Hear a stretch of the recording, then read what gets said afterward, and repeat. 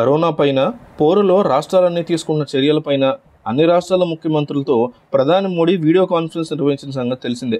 రాష్ట్రంలో కోవిడ్-19 కట్టడి గడిచిన 2 రోజుల్లో సంఖ్య పెరిగినందువల్ల దీని కారణాలని రకరకాల ముఖ్యమంత్రులు మోడీకి వివరించే ప్రయత్నం చేశారు. రీసెంట్గా ప్రధాని మోడీతో జగన్ వీడియో కాన్ఫరెన్స్లో మాట్లాడారు. రాష్ట్రంలో కరోనా కట్టడి తీసుకున్నటువంటి చర్యల్ని, గడిచిన 2 రోజుల్లో కేసుల సంఖ్య పెరగడానికి గల కారణాలని ప్రధానికి వివరించారు.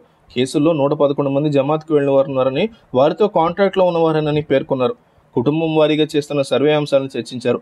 ఏమాత్రం అనుమానం వచ్చినా క్వారంటైన్, ఐసోలేషన్ తరలించి వైద్య సదుపాయాలు అందిస్తున్నట్టు తెలిపారు. వైద్య పరికరాలు తగిన సంఖ్యలో అందించాలని కోరారు. రాష్ట్రం ఆదాయం బాగా దెబ్బతిందని, తగిన విధంగా ఆదుకోవాలని ప్రధానికి ముఖ్యమంత్రి విజ్ఞప్తి చేశారు. ఇక ప్రధాని మాట్లాడుతూ, రాబోయే రోజుల్లో టెస్టులు నిర్వహించడం సహా బాధితుల్ని గుర్తించడం, ఐసోలేషన్, క్వారంటైన్ పైనే ప్రధానంగా దృష్టి సారించాలని సూచించారు. 9 రోజులు దేశంలో లాక్డౌన్ కొనసాగుతున్నప్పటికీ కరోనా కేసులు పెరుగుతున్న తరుణంలో ఆయా రాష్ట్రాల్లో ప్రస్తుత పరిస్థితులపైన ఆరా తీశారు. కరోనా నియంత్రణకి రాష్ట్రాలన్నీ ఏకమై పోరాడడం ప్రశంసనీయమన్నారు. లాక్డౌన్ మూసిన తర్వాత తీసుకోవాల్సిన చర్యలపైన సీఎంలతో చర్చించారు. ఆ తర్వాత మోడీ, విరాట్ కోహ్లీ, పివి సింధు ఇలా దాదాపు 40 మంది స్పోర్ట్స్ పీపుల్తో కూడా వీడియో కాన్ఫరెన్స్ నిర్వహించారు. చివరగా కరోనా నియంత్రణ కోసం కృషి చేస్తున్నటువంటి అందరికీ ప్రధాని కృతజ్ఞతలు చెప్పారు.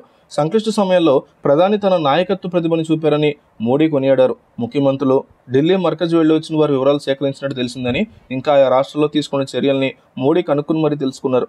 కేంద్ర మంత్రులు రాజ్నాథ్ సింగ్, అమిత్ షా కూడా ఈ సమావేశంలో పాల్గొన్నారు. కరోనా సంక్షోభమైన 2 వారాల వ్యవధిలో ముఖ్యమంత్రులతో ప్రధాని వీడియో కాన్ఫరెన్స్ నిర్వహించడం ఇది రెండోసారి.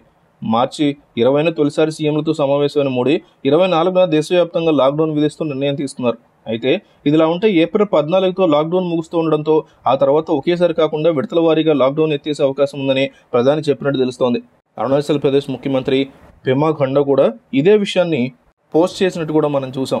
లాక్డౌన్ తర్వాత కూడా కొన్ని జాగ్రత్తలు తీసుకోవాల్సినటువంటి పరిస్థితి ఉంటుందని ప్రధాని కోరినట్టుగా ఆయన చెప్పుకొచ్చారు. వీలంత త్వరగా కరోనా మహమ్మారి దేశాన్ని వదిలి వెళ్లిపోవాలని, అందరూ ఎవరి పనులు వారు చేసుకోవాలని, లాక్డౌన్ ఉండకూడదని కోరుకుందాం.